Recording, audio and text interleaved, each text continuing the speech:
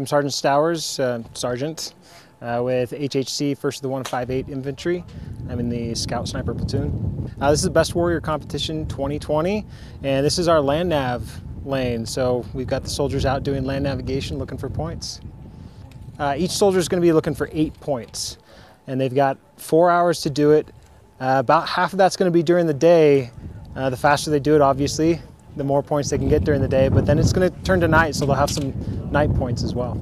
This is my second year doing it. I did it last year, 2019 as well, as cadre for the land nav site, setting up all the lanes and giving the briefing.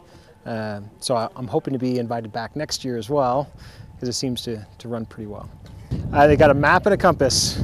So they plot their points on that map, and then they use their compass to orient to the land, find the point, and then move out to the next one. So they don't have much, no GPS, no smartwatches, no cell phones.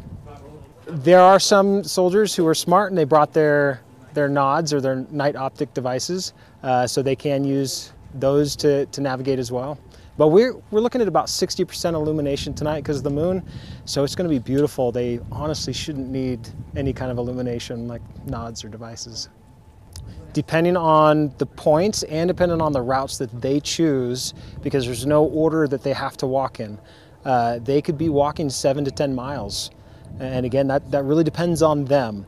I think the shortest is going to be about 6 miles with a good route selection. And that really depends on the individual, what their individual skill level is.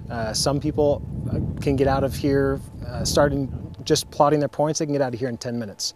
Others, it takes a little bit longer. So the good land navigation soldiers who are experienced with it can probably get all 8 points within 3 hours. We've got a nice bonfire over there waiting for them when they get back.